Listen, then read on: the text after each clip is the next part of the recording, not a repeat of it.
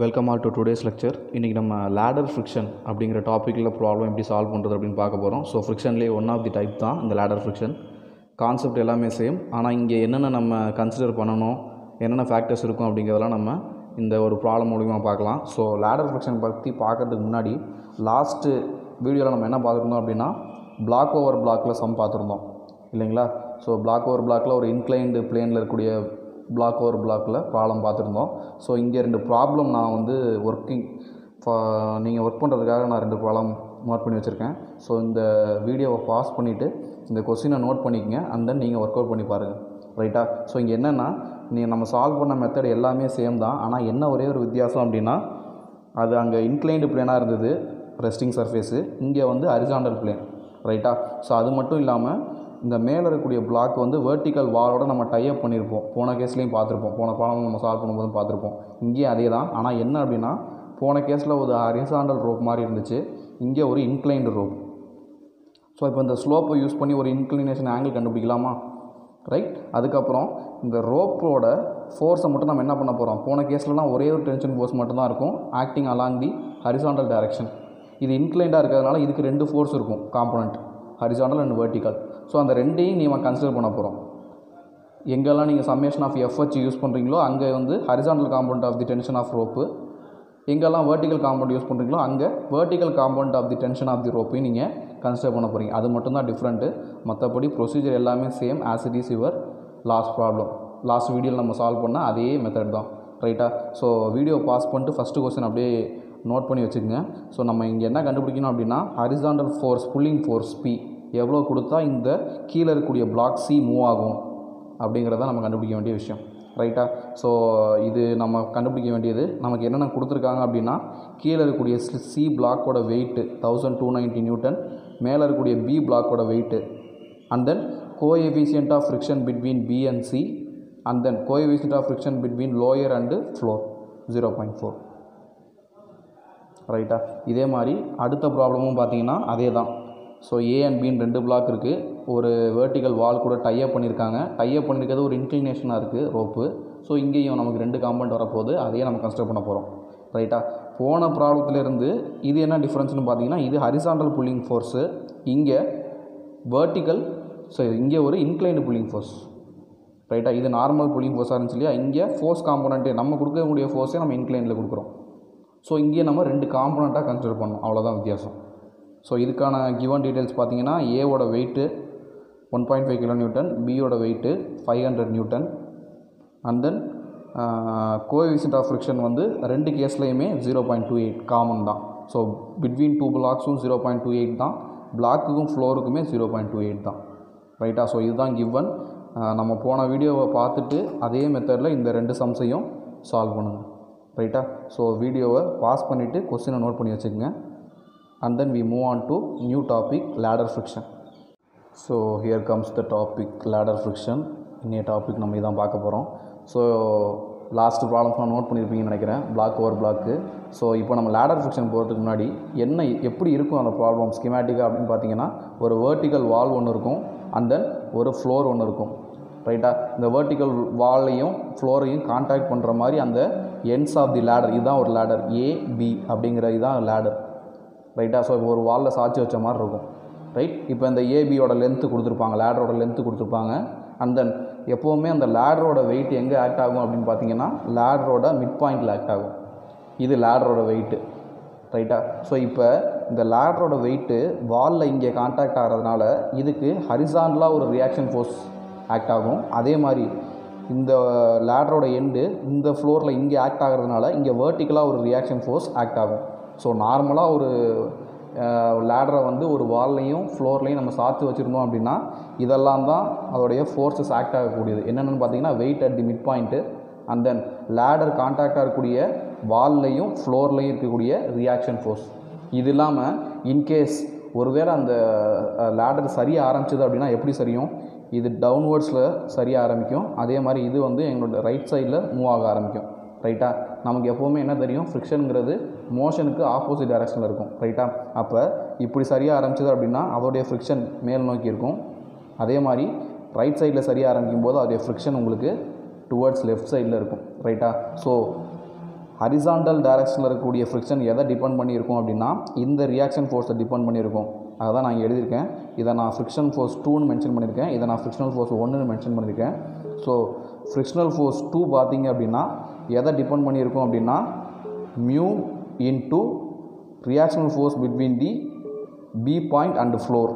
ரைட்டா? ஸோ இந்த இடத்துல இருக்கக்கூடிய reaction into coefficient of friction between the ladder and floor. ரைட்டா? அப்போ இந்த ஃப்ரிக்ஷனல் ஃபோர்ஸ் எதை டிபெண்ட் பண்ணியிருக்கும் அப்படின்னா இந்த ரியாக்ஷனல் ஃபோர்ஸை டிபெண்ட் பண்ணியிருக்கும்.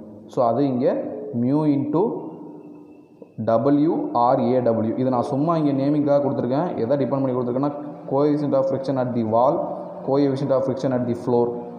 அதே மாதிரி reaction force at the point A, reaction force at the point B. நீங்கள் எப்படி வேணால் நேமிங் கொடுத்துக்கலாம். சம்மில் இது ரெண்டுக்கும் வேறு கோஎஃபிஷியன்ட் ஆஃப் ஃப்ரிக்ஷனும் கொடுக்கலாம், இல்லை சேமாகவும் கொடுக்கலாம். அது depends on the parameter given. So format என்னன்னு தெரிஞ்சுக்குவோம். அந்த ப்ராப்ளம் போகும்போது நம்ம டீட்டெயிலாக பார்க்கலாம் அது. ரைட்டா? ஸோ வேறு எங்கே இங்கே இது வரைக்கும் நம்ம பார்த்த ப்ராப்ளம்லேருந்து டிஃபர் ஆகும் அப்படின்னு பார்த்தீங்க அப்படின்னா இது வரைக்கும் நம்ம பார்த்தது எல்லாமே பிளாக்கு அந்த மாதிரி தான் பார்த்துருப்போம். ஸோ அப்போ we are going to solve only with these two equilibrium conditions. ரைட்டா? ஆனால் இங்கே நம்ம பார்க்க போகிறது லேடர், ஒரு லென்த் உள்ள ஒரு ஆப்ஜெக்டில் ஃபோர்ஸோட எஃபெக்டை பற்றி பார்க்க போகிறோம். அது கொடுக்கக்கூடிய ஃப்ரிக்ஷனை பற்றி பார்க்க போகிறோம். அப்போ லென்த்துங்கிற ஃபோர்ஸும் இங்கே உள்ளே வர்றதுனால, லென்த் அப்படிங்கிற பேராமீட்டரும் உள்ளே வர்றதுங்கிறதுனால கண்டிப்பாக ஃபோர்ஸ் இன்டூ லென்த் மொமெண்ட் அப்படிங்கிற ஒரு பேராமீட்டரை நம்ம கன்சிடர் பண்ணணும். அதனால் மூணாவது ஈக்லிபிரியம் கண்டிஷனாக நான் moment about the z axis equal to 0 இதையும் நான் கன்சிடர் பண்ணணும்.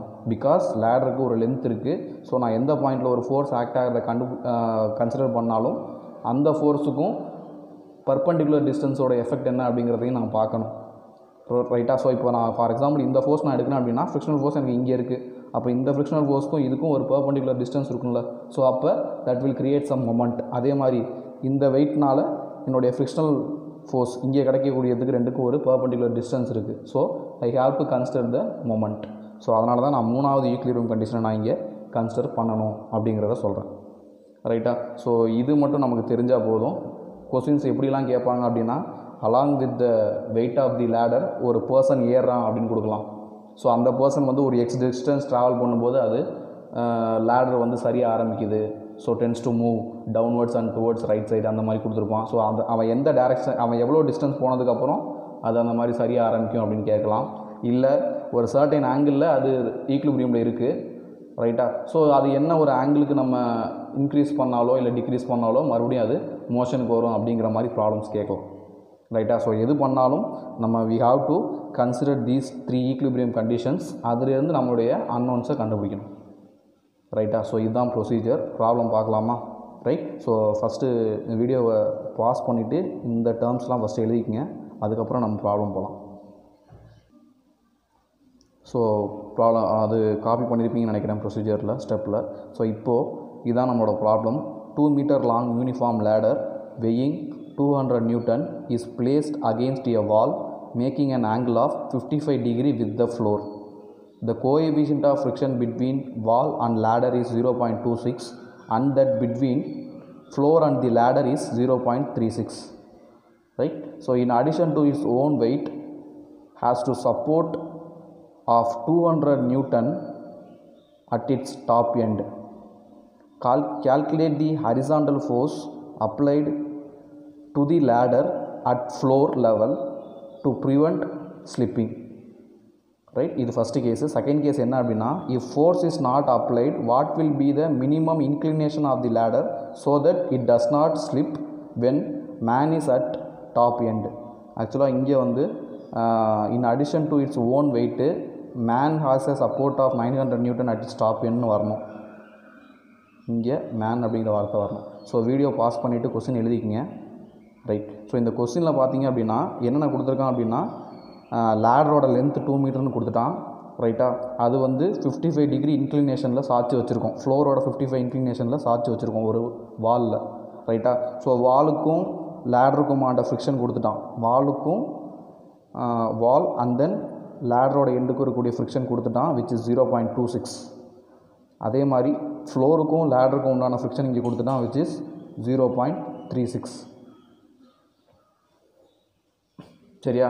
அண்ட் தென் லேடரோட வெயிட் 200 நியூட்டன் கொடுத்துட்டான். கொஸ்டினோட மொதல் வரியிலே இருக்குது 200 நியூட்டன். நமக்கு தெரியும் லேடரில் வெயிட்டு மிட் பாயிண்டில் தான் ஆக்ட் ஆகும். அப்போ இங்கேருந்து 1 மீட்டரில் ஆர் இங்கேருந்து 1 மீட்டரில் அந்த 200 நியூட்டன் ஆக்ட் ஆகும் வெர்டிகலாக அப்படின்னு தெரியும்.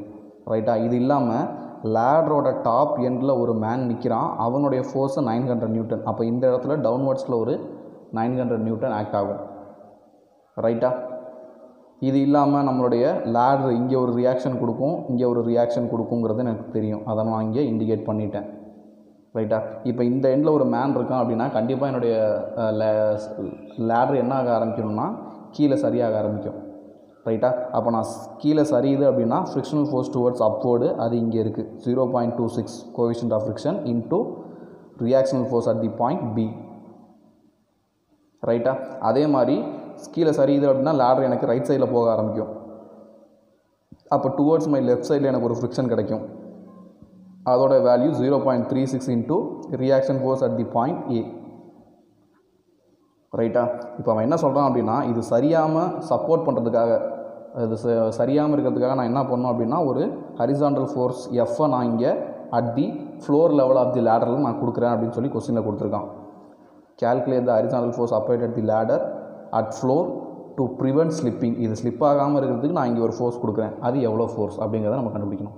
இதுதான் உங்களுடைய ஃபஸ்ட்டு கொஸ்டின். ரைட்டா? இதிலே செகண்ட் கேஸ் கொடுத்துருக்கான். என்ன அப்படின்னா நான் எந்த வித ஃபோர்ஸும் அப்ளை பண்ணாமல் ரைட்டா என்ன பண்ணுறேன் அப்படின்னா இந்த என்னுடைய இன்க்ளைன்டு பிளேன் இருக்குல்ல, இன்க்ளைன்டு லேடர் இருக்குல்ல, அதை இன்னும் கொஞ்சம் இன்க்ளினேஷன் கொடுத்தாலும் ஸ்லிப் ஆகாமல் நிற்கல. ஒரு ஃபோர்ஸ் கொடுத்து நான் என்ன பண்ணலாம், சப்போர்ட் பண்ணலாம். இல்லை அப்படின்னா அதை இன்னும் கொஞ்சம் லேடரை நிமித்தி வச்சு நான் என்ன பண்ணலாம், அதை சப்போர்ட் பண்ணலாம். ஃபஸ்ட்டு நான் கொடுத்த கேஸுங்கிறது ஃபோர்ஸ் கொடுத்து அதை சப்போர்ட் பண்ணுறது. செகண்ட் கேஸ் என்ன சொல்கிறான் அப்படின்னா என்ன இன்க்ளினேஷன் ஆங்கிளில் நான் அதை மாற்றி வச்சேன்னா எனக்கு ஸ்லிப் ஆகாது அப்படின்னு கேட்குறான். So these are all the cases you have to find. ரைட்டா? ஸோ வீடியோ பாஸ் பண்ணிவிட்டு கொஸ்டினையும் டயக்ராமையும் வரைஞ்சிக்கங்க. And then we move on to solution. Question diagram எழுதிட்டிங்களா? So இப்போ நம்ம சொல்யூஷன் சால்வ் பண்ணலாம். இந்த ரெஃபரன்ஸ் பாயிண்ட்டை நான் ஜஸ்ட் ஒரு ஓ அப்படிங்கிற ஒரு பாயிண்ட்டாக ஜஸ்ட் மார்க் பண்ணி வச்சுக்கிறேன். ரைட்?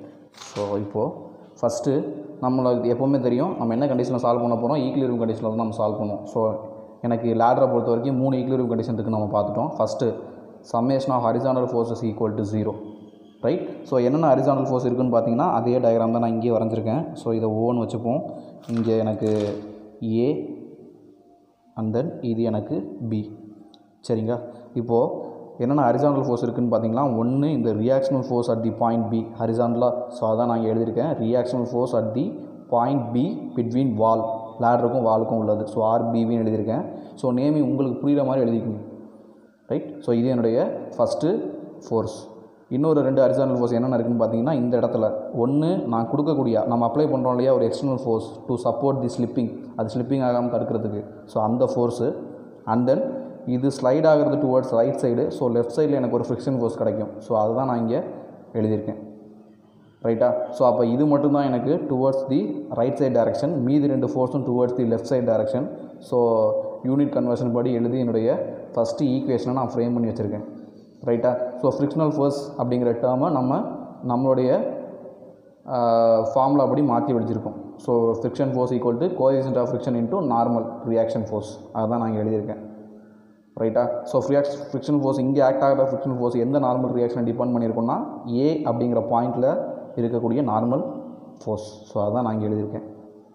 ரைட்டா? ஸோ அதே மாதிரி next summation of vertical force equal to 0 நம்ம அடுத்த ஈக்லிபிரியம் கண்டிஷன்.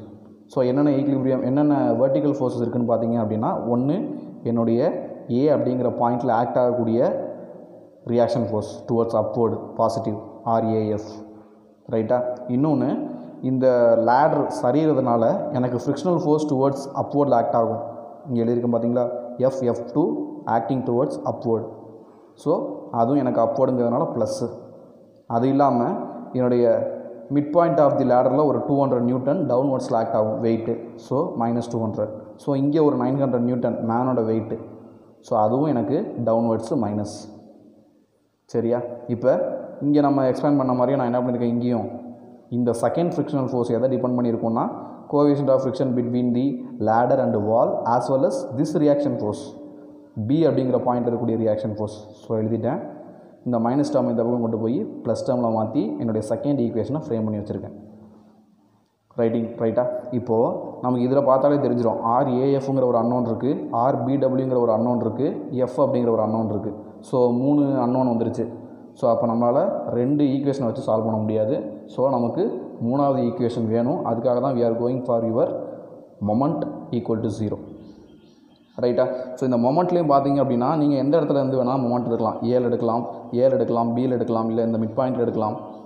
ரைட். ஸோ நீங்கள் இங்கேருந்து இந்த ட்ரையாங்கிளோட ஓ பாயிண்ட்டு எந்த பாயிண்ட்டில் வேணாலும் நீங்கள் என்ன பண்ணலாம், மொமெண்ட்டை ஈக்குவல் டு 0ங்கிறத நீங்கள் சப்ஸ்டியூட் பண்ணலாம். ஆனால் கொஞ்சம் ஸ்மார்ட்டாக யோசிச்சிங்க அப்படின்னா இந்த ஏ அப்படிங்கிற பாயிண்ட்டில் 3 ஃபோர்ஸ் இருக்குது. ஒன்று ரியாக்ஷனல் ஃபோர்ஸு, ஒன்று ஃப்ரிக்ஷனல் ஃபோர்ஸு, இன்னொன்று நம்ம அப்ளை பண்ணுற எஃப். அதே மாதிரி பியில் பார்த்தீங்க அப்படின்னா இங்கே ஒரு ஃப்ரிக்ஷனல் ஃபோர்ஸு, இங்கே ஒரு ரியாக்ஷனல் ஃபோர்ஸ்.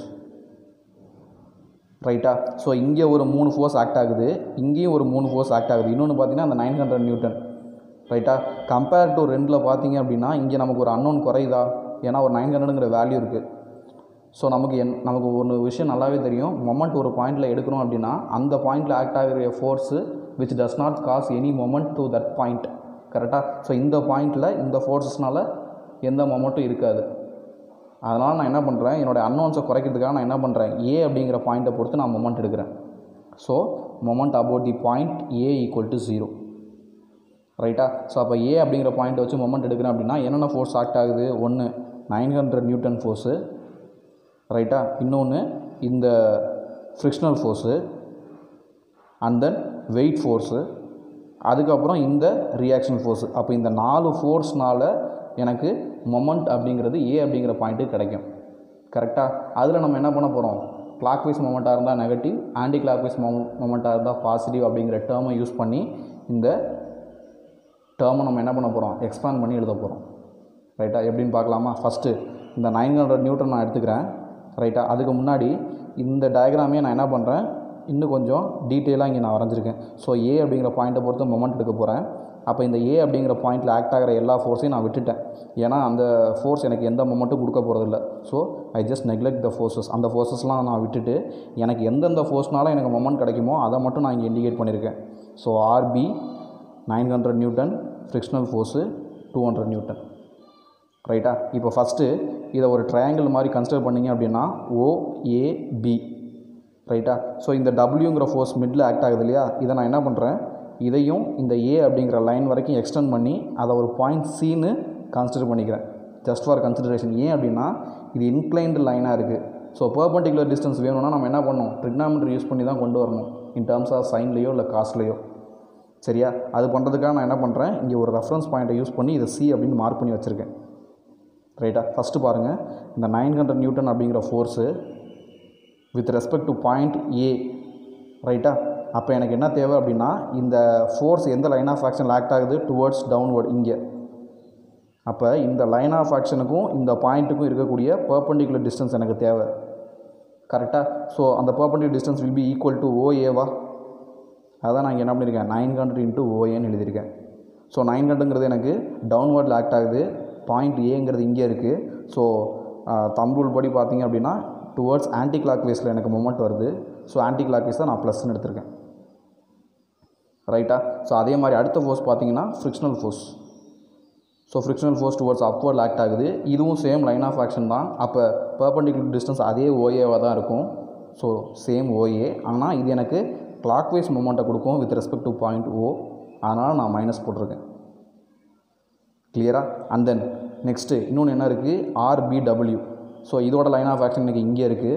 ஸோ பாயிண்ட் ஏக்கும் இந்த லைன் ஆஃப் ஆக்ஷனுக்கும் இருக்கக்கூடிய பெர்பெண்டிகுலர் டிஸ்டன்ஸ் எனக்கு இந்த டிஸ்டன்ஸ். ரைட்டா. ஸோ இந்த டிஸ்டன்ஸும் எனக்கு OBயும் ஈக்குவல் தானே. ஸோ நான் என்ன பண்ணுறேன், ஈக்குவல் டு இன்ட்டு OB அப்படின்னு எழுதியிருக்கேன். ஸோ இந்த ரியாக்ஷன் ஃபோர்ஸும் எனக்கு கிளாக் வைஸ் மொமெண்ட்டை தான் கொடுக்க போகுது. So it is negative. ரைட்டா. கடைசியாக எனக்கு இருக்கக்கூடிய ஃபோர்ஸு 200 நியூட்டன். ரைட்டா. ஸோ அந்த 200 நியூட்டனுக்கு தான் நான் என்ன பண்ணியிருக்கேன், லைன் ஆஃப் ஆக்ஷனை இங்கே சி அப்படின்னு மார்க் பண்ணி வச்சுருக்கேன். ரைட்டா. அப்போ இதுக்கும் இந்த பாயிண்ட் ஏக்கு இருக்கக்கூடிய பெர்பெண்டிகுலர் டிஸ்டன்ஸ் எனக்கு என்னதுன்னு பார்த்தீங்கன்னா CA ஆர் AC. ரைட்டா. இந்த AC அப்படிங்கிற டிஸ்டன்ஸ் தான் எனக்கு என்ன இதுக்கு எனக்கு தெரியாது. ஸோ இப்போதைக்கு ஜஸ்ட் AC அதை மட்டும் நான் எழுதி வச்சுருக்கேன். ரைட்டா. இங்கே நம்ம எல்லாத்தையும் என்ன பண்ணிட்டோம், ஃபோர்ஸ் இன்ட்டு ஏ அப்படிங்கிற பாயிண்ட்லேருந்து அந்த லைன் ஆஃப் ஆக்ஷனோட ஃபோர்ஸோட பர்பண்டிகுலர் டிஸ்டன்ஸ்லாம் எழுதிட்டோம். ரைட்டா. அண்ட் தென் இந்த டிஸ்டன்ஸோட நியூமரிக்கல் வேல்யூ என்ன ஆகுதுன்னு பார்க்கலாமா. இப்போ ஃபஸ்ட்டு ஓஏங்கிறது பார்த்தீங்கன்னா இந்த வேல்யூ கரெக்டாக. அப்போ ஓஏக்கு எனக்கு என்ன தெரியும்னு பார்த்தீங்கன்னா 2 அப்படிங்கிற ஹைபாட்டனியூஸ் தெரியும், இங்கே 55 டிகிரி அப்படிங்கிற வேல்யூ தெரியும். இது 55 டிகிரி கொஸ்டினில் கொடுத்துருக்கான். ஸோ 55 டிகிரி வேல்யூ அண்டு 2 அப்படிங்கிறது தெரியும். அப்போ ட்ரிக்னாமெட்ரி யூஸ் பண்ணி பார்த்தீங்க அப்படின்னா எனக்கு தேவை இந்த சைடு. ரைட்டா. ஸோ இது ஹைபாட்டனியூஸு, ஆங்கிளுக்கு இது ஆப்போசிட்டு. அப்போ இது அட்ஜசண்ட்டாக. எனக்கு அட்ஜசன்ட் வேணும்னா நான் என்ன யூஸ் பண்ணுவேன், காஸ் யூஸ் பண்ணுவேன். கரெக்டாக. ஸோ காஸ் யூஸ் பண்ணுறதுக்காக என்ன பண்ணியிருக்கேன், 900 இன்ட்டு 2 தானே, இதுதானே நம்ம யூஸ் பண்ணோம். ஸோ காஸ் 55 ஈக்குவல் டு என்ன பண்ணுவோம் நம்ம, அட்ஜசன்ட் பை ஹைபாட்டனியூஸ். அட்ஜசன்ட்டோட வேல்யூ தான் எனக்கு தெரியாது, இதை நான் எக்ஸ்ன்னு அப்படியே வச்சுக்கிறேன். அப்போ ஹைபாட்டனியூஸ் வேல்யூ 2. அப்போ எனக்கு அட்ஜசன்ட்டோட வேல்யூ 2 cos 55 ஆயிருமா, அதை தான் நான் போட்டிருக்கேன். ரைட்டா. ஸோ ஓஏவோட வேல்யூ 2 cos 55 அப்படின்னா இங்கேயே எனக்கு ஓஏ தானே, இந்த ஃப்ரிக்ஷனல் ஃபோர்ஸோட டிஸ்டன்ஸும் எனக்கு ஓஏ தானே. ஸோ அங்கேயும் எனக்கு 2 cos 55. ரைட்டா. அப்போ அதே மாதிரி நெக்ஸ்ட்டு ஆர்பிடபிள்யூ, இங்கே எனக்கு ஆக்ட் ஆகிற வேல்யூ இந்த பர்பண்டிகுலர் டிஸ்டன்ஸ். ரைட்டா. இந்த பர்பண்டிகுலர் டிஸ்டன்ஸும் இதுவும் நம்ம ஈக்குவல்னு சொல்லிட்டோம். ஸோ அப்போ இதே ட்ரையாங்கிளில் பார்த்துட்டிங்க அப்படின்னா இது அட்ஜசன்ட் அப்படின்னா இது என்னது, ஆப்போசிட்டு. எனக்கு ஆப்போசிட் வேணால் நான் என்ன பண்ணுவேன், சைன் போடுவேன். ரைட்டா. அப்போ 2 sin 55. ரைட்டா. கடைசியாக என்ன இருக்குதுன்னு பார்த்தீங்கன்னா இந்த ஏசி. ரைட்டா. அப்போ இந்த சின்ன ரைட் ஆங்கிள் ட்ரையாங்கிளை கன்சிடர் பண்ணுங்கள். அப்போ இதோட ஹைபோட்டனியூஸ் வேல்யூ 1. ரைட்டா. இங்கே மறுபடியும் எனக்கு அட்ஜசன்ட் வேல்யூ தான் தேவை. So it is cos again. அப்போ 1 cos 55 or otherwise cos 55 same தான். So 1 cos 55.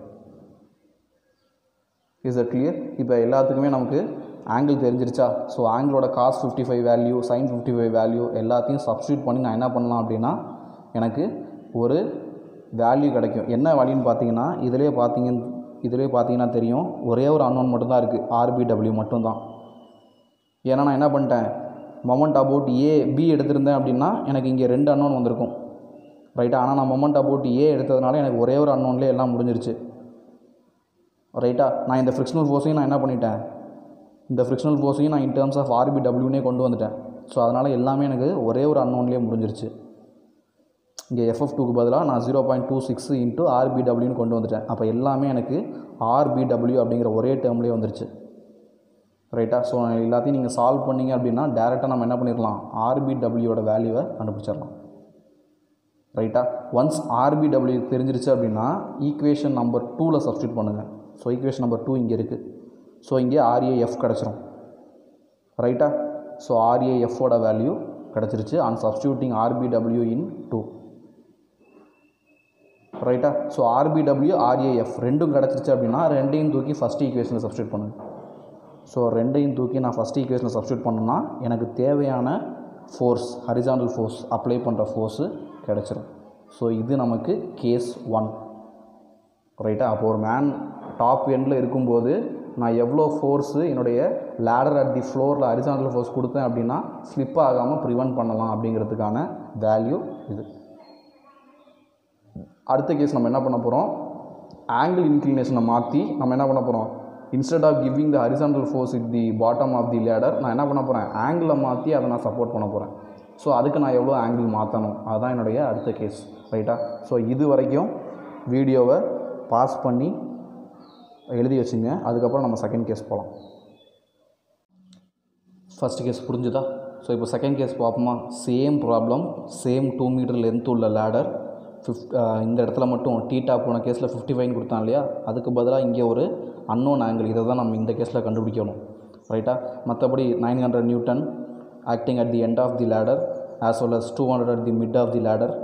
ஸோ ரியாக்ஷனல் ஃபோர்ஸ் எல்லாமே சேம். இங்கே ஒரு ரியாக்ஷனல் force, so frictional force acting towards upward. இங்கே அதே மாதிரி ஒரு ரியாக்ஷனல் force and frictional force acting towards லெஃப்ட்வேர்ட். ரைட்டா. இப்போ நம்ம என்ன கண்டுபிடிக்கணும் அப்படின்னா, என்ன ஆங்கிளுக்கு நான் இன்க்ளினேஷனை மாற்றி வச்சேன் அப்படின்னா எக்ஸ்டர்னல் ஃபோர்ஸ் கொடுக்காமே நான் என்ன பண்ணலாம், என்னுடைய ஸ்லிப்பிங்கை ப்ரிவென்ட் பண்ணலாம் அப்படிங்கிறது தான் என்னுடைய கொஸ்டின். ரைட்டா. ஸோ இதுக்கு நம்ம என்ன பண்ண போகிறோம், எப்பவும் போல் 3 ஈக்லிபிரியம் கண்டிஷனை சால்வ் பண்ண போகிறோம். So first summation of FH equal to 0. So போன கேஸுக்கும் இந்த கேஸுக்கும் இந்த கேஸில் என்ன டிஃப்ரெண்ட்னு பார்த்தீங்கன்னா RB ஒன்று இருக்குது அண்ட் தென் ஃப்ரிக்ஷனல் ஃபோர்ஸ் ஒன்று இருக்குது, ரெண்டே ரெண்டு தான். ரைட்டா? ஏன்னா நம்ம போன கேஸில் ஒரு எக்ஸ்டர்னல் அப்ளைடு ஃபோர்ஸ் இருக்கும் ஹாரிசாண்டலில், அதையும் நம்ம இன்க்ளூட் பண்ணியிருப்போம். ஆனால் இங்கே பார்த்தீங்கன்னா ரெண்டே ரெண்டு ஃபோர்ஸ் தான், ஒன்று ரியாக்ஷனல் ஃபோர்ஸ் அட் B, இன்னொன்று ஃப்ரிக்ஷனல் ஃபோர்ஸ். அப்போ ரியாக்ஷனல் ஃபோர்ஸுங்கிறது இந்த ஃப்ரிக்ஷனல் ஃபோர்ஸ்க்கு ஈக்குவலாக இருக்குன்னு நமக்கு தெரியும். ரைட்டா? அண்ட் தென் அதே மாதிரி வெர்டிக்கல் ஃபோர்ஸோட சம்மேஷன் ஈக்குவல் டு 0ன்னு பார்த்தீங்கன்னா எப்பவும் போல் ஒரு 900 நியூட்டன் ஒன்று கீழே ஆக்ட் ஆகுது, 200 ஒன்று கீழே ஆக்ட் ஆகுது. ஸோ டோட்டலாக ஒரு 1100 நியூட்டன். ரைட்டா? ஒரு 1100 நியூட்டனுங்கிறது டவுன்வர்டில் ஆக்ட் ஆகுது. அது இல்லாமல் ஒரு ரியாக்ஷன் ஃபோர்ஸ் மேலே ஆக்ட் ஆகுது அண்ட் தென் இங்கே ஒரு ஃப்ரிக்ஷனல் ஃபோர்ஸ் மேலே ஆக்ட் ஆகுது. இது எல்லாமே நம்ம போன கேஸில் பார்த்த அதே டைரக்ஷன் தான், எந்த சேஞ்சும் இல்லை. ஸோ அதே மாதிரி இங்கே RA ப்ளஸ் ஃப்ரிக்ஷனல் ஃபோர்ஸுக்கு பதிலாக 0.26 RB ஈக்குவல் டு 1100ன்னு எழுதியிருக்கேன். ரைட்டா? இங்கேயே நம்ம என்ன பண்ணிடலாம், ரெண்டு ஈக்குவேஷன், ரெண்டு அன்னோன். கரெக்டாக RA RB இதை நான் மாற்றி எழுதினேன் அப்படின்னா 0.36 RA minus RB equal to 0ன்னு ஒரு ஈக்குவேஷன் வரும். ஸோ இது என்னுடைய ஃபஸ்ட்டு ஈக்குவேஷன், இது என்னுடைய second equation. 2 equation 2 unknown solve பண்ணோம் நமக்கு அப்படின்னா RAவோட வேல்யூவும் RBயோட வேல்யூவும் டேரெக்டாகவே கிடச்சிரும். ரைட்டா? ரைட். இப்போ நெக்ஸ்ட் நம்ம என்ன பண்ண போகிறோம், நம்முடைய third equilibrium கண்டிஷனான moment equal to 0. ரைட்டா? ஸோ நான் இங்கே என்ன பண்ணுறேன் அப்படின்னா மொமெண்ட் அபவுட் தி பாயிண்ட் ஓக்கு எடுக்கிறேன். ரைட்டா? மொமெண்ட் அபவுட் தி பாயிண்ட் ஓக்கு எடுக்கிறேன். ஸோ அப்போ O அப்படிங்கிற பாயிண்ட்டுக்கு நான் எடுக்கும்போது இந்த பாயிண்டில் ஆக்ட் ஆகக்கூடிய ஃப்ரிக்ஷனல் ஃபோர்ஸு அண்ட் 900 நியூட்டனுக்கு மொமெண்ட் கிடைக்காது. கரெக்டாக? ஸோ என்னென்ன ஃபோர்ஸ்னால எனக்கு மொமெண்ட் கிடைக்குன்னு பார்த்தீங்க அப்படின்னா அதே மாதிரி இந்த ஃப்ரிக்ஷனல் ஃபோர்ஸ்க்கும் எனக்கு மொமெண்ட் கிடைக்காது. ஸோ இதுவும் O அப்படிங்கிற பாயிண்ட்லேயே இருக்குது, இந்த line of action of ஃபோர்ஸும். So அப்போ இந்த O அப்படிங்கிற பாயிண்டில் இருக்கக்கூடிய FF1, FF2, 900 நியூட்டன் இது மூணுமே same line of action of ஃபோர்ஸில் இருக்கிறதுனால, சேம் லைன் ஆஃப் ஆக்ஷனில் இருக்கிறதுனால இந்த மூணு ஃபோர்ஸ்னாலையும் எனக்கு O அப்படிங்கிற பாயிண்ட்டுக்கு மொமெண்ட்னால எந்த எஃபெக்டும் வரப்போகிறதில்ல.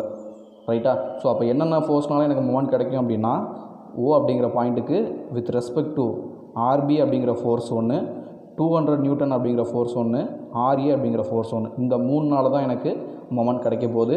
So summation of all this moment equal to 0வாக இருந்தால் தான் என்னுடைய ஈக்விலிபிரியம் கண்டிஷன் சாட்டிஸ்ஃபை ஆகும். ஸோ இங்கே ஃபஸ்ட்டு RB அப்படிங்கிற ஃபோர்ஸ் எடுக்கிறேன். ஸோ RBங்கிற லைன் ஆஃப் ஆக்ஷன் இங்கே இருக்குது, O இங்கே இருக்குது. கரெக்டாக? அப்போ இது ரெண்டுக்கும் கூடிய இன்பிட்வீன் டிஸ்டன்ஸ் பார்த்தீங்க அப்படின்னா OBயா? ரைட்டா? அப்போ நான் என்ன பண்ணலாம், minus RB into OB first moment clock wise அப்படிங்கிறதுனால நான் மைனஸ் பண்ணிட்டேன். ரைட்டா? மறுபடியும் 200 அதே மாதிரி போன கேஸில் போட்ட மாதிரி அந்த 200 எக்ஸ்டெண்ட் பண்ணி நான் என்ன பண்ணிக்கிறேன், C அப்படிங்கிற ஒரு பாயிண்ட்டை நான் சும்மா நேம் பண்ணிக்கிறேன். இப்போ இந்த 200க்கும் இந்த O அப்படிங்கிற பாயிண்ட்டுக்கு இருக்கக்கூடிய perpendicular distance OC clock wise அப்படிங்கிறதுனால மைனஸ் 200 இன்ட்டு OC. ரைட்டா? மூணாவது force reaction at the point A, அதுக்கும் இந்த O அப்படிக்கும் என்ன டிஸ்டன்ஸ்னு பார்த்தீங்கன்னா OA. ரைட்டா? ஸோ இங்கே OA. ஸோ இப்போ இந்த மூணு மொமெண்ட்டோட வேல்யூ எனக்கு என்ன இருக்கணும், சம்மேஷன் பண்ணால் 0வாக இருக்கணும். That will be my equilibrium condition. ரைட்டா? இப்போ நான் என்ன பண்ணுறேன் அப்படின்னா RAக்கு பதிலாக RBக்கு பதிலாக 0.36 RA அப்படிங்கிறதையும் சப்ஸ்டியூட் பண்ணலாம். இல்லை நம்ம இன்னும் பெட்டர் என்ன அப்படின்னா எல்லா வேல்யூவும் நமக்கு தெரியும் இல்லையா, இங்கே 1005, 362 எல்லா வேல்யூவும் நமக்கு தெரியும். ரைட்டா? ஸோ அதனால் RB அண்ட் RAக்கு பதிலாக நம்ம என்ன பண்ணிடலாம், வேல்யூவை நீங்கள் டேரெக்டாக சப்ஸ்டியூட் பண்ணிடலாம். அதுக்கு முன்னாடி இந்த OB, OC, OA ரைட்டா இதை மட்டும் நம்மளுடைய ட்ரிக்னாமெட்ரி லா படி என்னென்ன வருதுன்னு பார்த்துடலாம். ரைட்டா? ஸோ இந்த ரைட் ஆங்கிள் ட்ரையாங்கிளை கன்சிடர் பண்ணுங்கள். எனக்கு தேவை ஃபஸ்ட்டு வேல்யூவான OB. கரெக்டாக? OBயோட வேல்யூ அப்போ என்ன வரும், தீட்டா இங்கே இருக்குது அப்படின்னா எனக்கு ஆப்போசிட் வேல்யூ வேணும். ஆப்போசிட் வேல்யூ வேணும் அப்படின்னா எனக்கு sine theta. So 2 sine theta. ரைட்டா? Next OC. OCங்கிறது எனக்கு எங்கே இருக்குது, இந்த இடத்துல இருக்குது. ரைட்டா? ஸோ இந்த இடம்னாலும் சேம் தான், இல்லை இதுக்கு பேரலாக இங்கே ஒரு லைன் போட்டு நீங்கள் இந்த ட்ரையாங்கிளை கன்சிடர் பண்ணாலும் இதுவும் அதே தீட்டாவை தான் இருக்க போகுது இல்லையா. இந்த ஹைபாட்டனிஸ் வேல்யூ எனக்கு 1ஆக இருக்கும். கரெக்டாக? அப்போ எனக்கு தேவைங்கிற வேல்யூ OC. இந்த கேஸில் இது அட்ஜசன்ட்டு. ரைட்டா? எனக்கு அட்ஜசன்ட்னா எனக்கு என்ன வேணும், 1 காஸ் தீட்டா. ஸோ இங்கே OCக்கு பதிலாக 1 காஸ் தீட்டா. ரைட்டா? மறுபடியும் அட் தி பாயிண்ட் RAக்கு பார்த்தீங்கன்னா perpendicular distance with respect to O பார்த்தீங்கன்னா OA. மறுபடியும் இது எனக்கு அட்ஜசன்ட்லேயே இருக்குது. ஸோ அப்போ இங்கே 2 காஸ் தீட்டா. ரைட்டா? அட்ஜசன்ட்னா காசு, ஆப்போசிட்னா சைன், அவ்வளோதான் வித்தியாசம். ஆனால் இங்கே ஓசிங்கிறது எனக்கு மிடில் இங்கே ஒரு லைன் போட்டனால எனக்கு 1 cos θன்னு போட்டிங்க. ரைட்டா? இங்கே எனக்கு தேவையானது ஓஏ. அப்போ இங்கே டோட்டல் லேடர் லென்த்தையும் நீங்கள் கன்சிடர் பண்ணி 2 cos θன்னு போட்டிருக்கு. அவ்வளோதான் வித்தியாசம். ரைட்டா? ஸோ இங்கே நான் கொஞ்சம்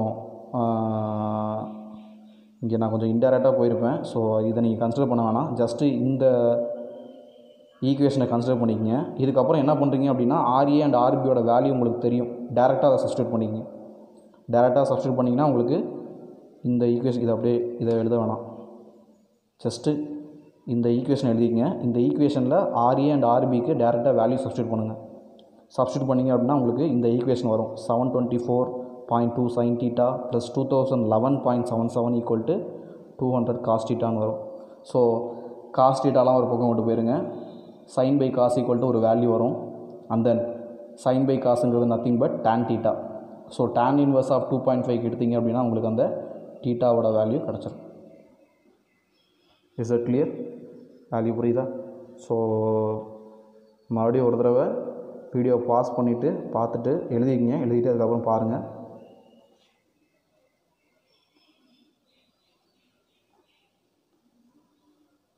ரைட்? ஸோ நீங்கள் கன்ஃபியூஸ் ஆக வேண்டிய விஷயம் என்னென்னு பார்த்தீங்கன்னா இந்த ட்ரிக்னாமெட்ரி யூஸ் பண்ணி இந்த இன்க்ளைனில் இருக்கக்கூடிய டிஸ்டன்ஸை பர்பண்டிகுலர் டிஸ்டன்ஸாக மாற்றுற இடம் மட்டும் நீங்கள் ஒழுங்காக கேர்ஃபுல்லாக பார்க்கணும். ரைட்டா? மற்றபடி ப்ரொசீஜர் எல்லாமே சேம்.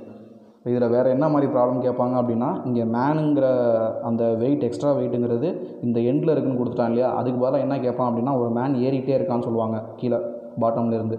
ஸோ ஏதோ ஒரு டிஸ்டன்ஸ் அட்டைன் பண்ணதுக்கப்புறம் இந்த லேடர் ஸ்டார்ட் டு ஸ்லிப் அப்படின்னு கொடுத்துருவாங்க. ஸோ அப்போ அந்த டிஸ்டன்ஸ் என்னென்னு கேட்பாங்க.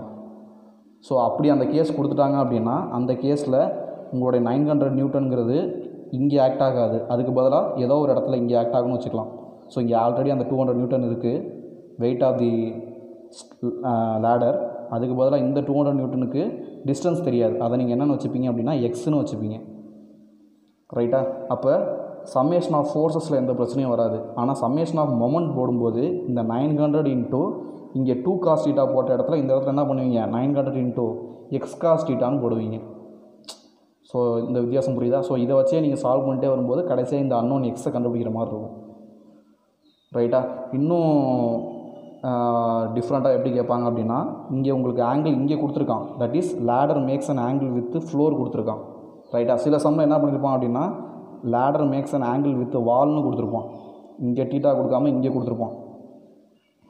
அப்போ என்ன சார் பண்ணலாம் அப்படின்னா இதே மாதிரி ஒரு ட்ரையாங்கிள்ஸை போட்டு பர்பண்டிகுலர் டிஸ்டன்ஸ் நம்ம இங்கே கண்டுபிடிச்ச மாதிரியும் கண்டுபிடிக்கலாம். இல்லை ஒரே மெத்தடில் சால்வ் பண்ணணும்னு நீங்கள் நினச்சிங்க அப்படின்னா இந்த θக்கு பதிலாக இந்த இடத்துல 90 - θன்னு போட்டுக்கலாம். ஃபார் எக்ஸாம்பிள் இங்கே ஒரு 30 டிகிரி இருக்குன்னு வச்சுங்களேன்.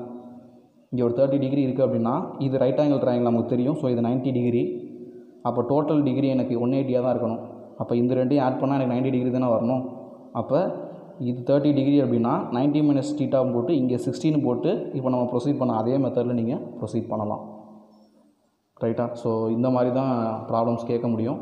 So that's all for today. புரிஞ்சிருக்குன்னு நினைக்கிறேன். ஸோ ஏதாவது டவுட்ஸ் இருந்தால் காமெண்ட்டில் லீவ் பண்ணுங்கள். சரியா? So thank you. Keep learning. Have a good day.